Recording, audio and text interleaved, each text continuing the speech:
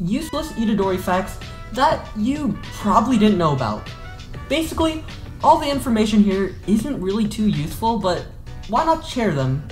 So, before we begin, make sure to like and subscribe. We're almost at 1.5k, so I'd really appreciate it. So, let's start off here with Black Flash facts. Black Flash seems to have vertical tracking, and basically what that means is that if your opponent is above you, and you use the aerial version of Black Flash, and have your mouse hovering on the opponent, you'll be put at the height of where they're at.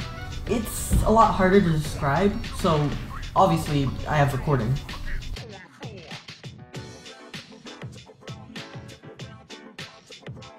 Another useless fact about Black Flash is that you're able to use the ground variant of Black Flash in the air.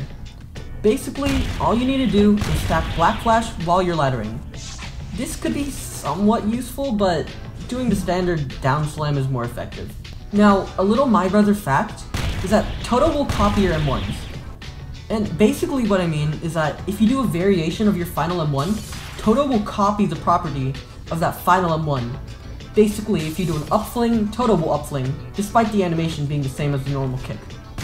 Now, most of the variations of this are entirely useless, as the only way for Toto to land this is if you guard break the opponent with your final M1, meaning he'll just screw you out of your combo. So, the only ones that might serve some sort of use is if you were to land a down slam while you're on the ground, or if you manage to clap the opponent back to you if Toto upflings them.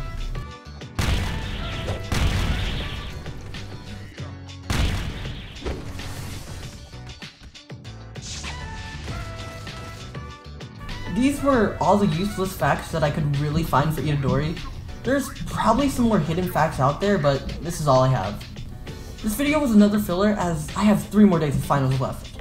After those, I'll be able to post more stuff like compare and contrast videos.